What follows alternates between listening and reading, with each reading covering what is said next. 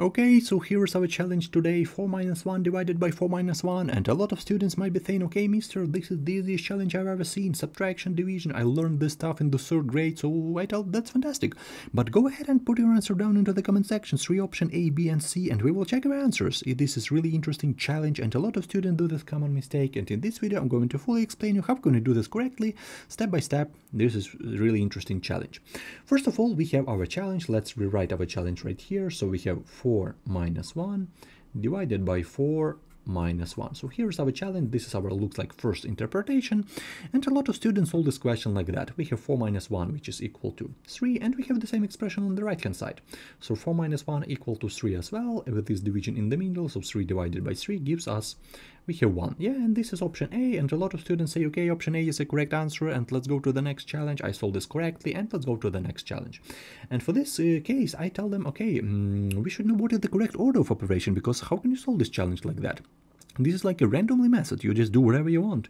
You subtract from here, you subtract from here, you divide. So you do whatever you want. But in math, in terms of math, it's a real great thing to know about order of operation. To know how can we solve this correctly, to know a correct property, correct rule, yeah? And it not works only in math. You should know what is the correct thing to do in other correct thing, okay?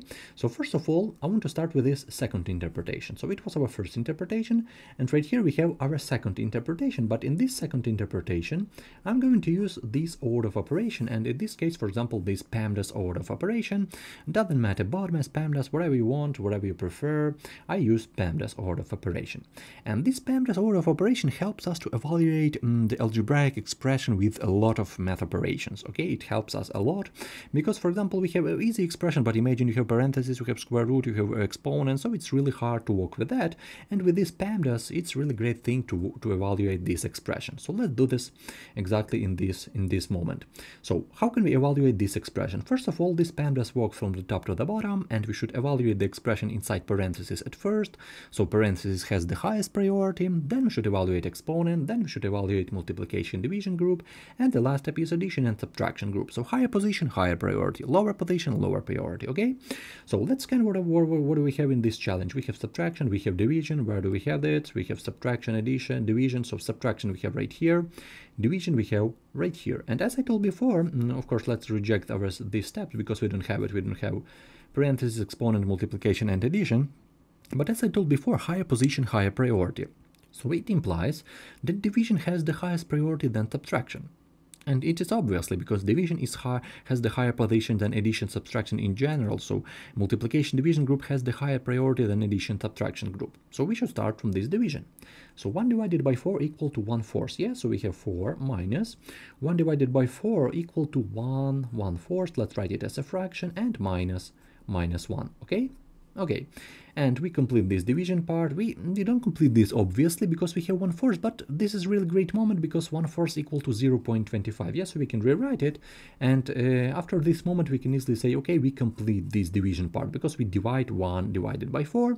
And the last step, this is like basic subtraction. Obviously we don't need our order of operation right now because basic subtraction. So 4 minus 1 equal to 3, and 3 minus 0.25 equal to 2.75, which is option C.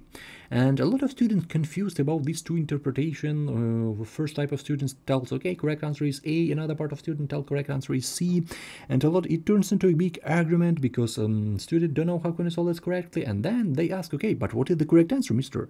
Correct answer, of course, is option C. And what about this option A? Because if you look closely, right here we had subtraction, then division. This is the worst mistake in terms of math because all the time subtraction is our final step. So firstly we should divide the expression where do we have, of course, the division sign, and then subtraction, division, whatever you want. So addition, subtraction is our last step, and in this moment this is a very big mistake. But if you put brackets, if you put parentheses, okay, then we can easily solve this question like that. Parentheses right here for 4 minus 1 equal to 3.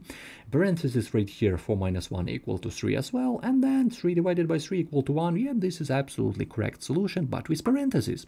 In our case, we don't have parentheses. We have a regular expression without any parentheses. Also, we reject this parentheses from here.